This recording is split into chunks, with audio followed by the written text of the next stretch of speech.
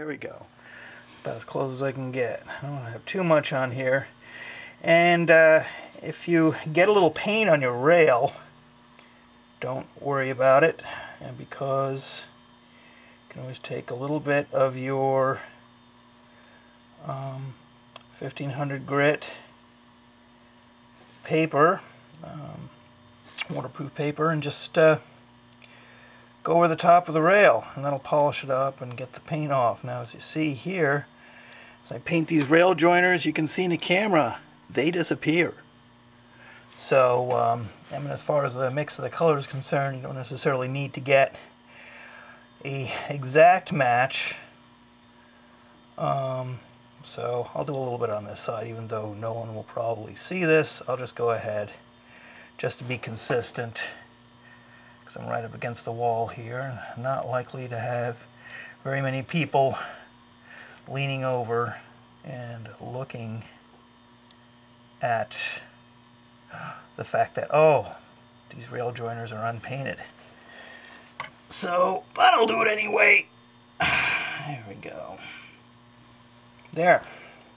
So, go ahead, let this dry, and we'll get back to putting the ties back underneath here. And that's kind of neat to see how it kind of transforms this section here. So, I'll be back in a little bit. Alright, now that we've let the paint on our rail joiners dry a little bit, we've got the cameras focused back in that same spot there, and you can see, whereas before rail joiners were bright and shiny and sticking out and pretty obvious, now you can't see them anymore. Now what we're going to do is take some of those pieces of tie that we cut off, we trimmed off the edges, and we're going to recycle them. We're going to use them and slide them in back under these rails here. We've got to do a couple of things to them first. Let me adjust the camera a little bit. Okay, you can get a shot of my workspace. Now what I'm going to do is take a piece of sandpaper, and actually first before that, you have all the spike and tie plate detail that's on the top of the track, on the top of the ties. So I'm going to take my little utility knife here, and I'm just going to carefully trim those off. Because what we want to do is trim this off so we can slide it underneath these rail joiners here. So we don't want the spike detail interfering with that. And secondly, you know, it won't be that noticeable either that the spikes are gone. You know, once you get this all ballasted, no one's really going to notice. I mean, you'll know, but that's not too. It's not going to be a big deal if those details aren't there. So we're going to take those off, clean those off, like that. So it's fairly smooth and level. Now, what I'm going to do is take this 150 grit emery cloth, and you don't want to use anything too fine or too coarse, so I probably found that works best. I'm going to take this piece, and I've got the grain side up, leave the grain side up of the on the ties, and we're just going to sand the back down.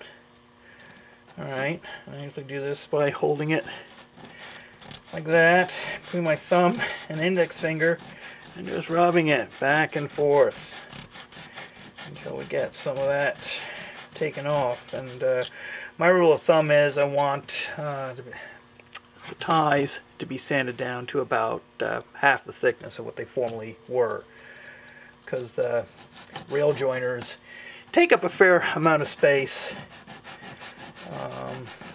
underneath the rails, so you want to be able to have a fairly easy time of slipping these ties underneath, and in addition, you don't want these ties to be pushing up on the rail and introducing a kink in the rail that way, so having it bulge up. So you want to get this fairly thinned out. And I think we're getting there.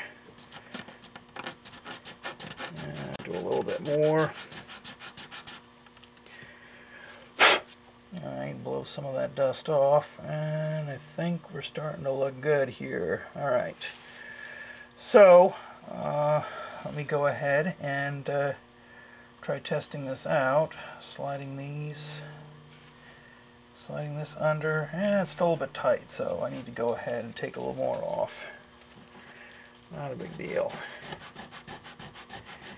Do that. And I'm gonna have to, whoops, you can see what I'm doing here. Alright. Alright, let me go ahead and do this other piece here. So we got two of them, because you're going to need a total of, depending on how many ties you cut away, you should only take, you should only need to take about 2 ties off of one end, 2 ties off of both ends, so you need to replace 4 ties.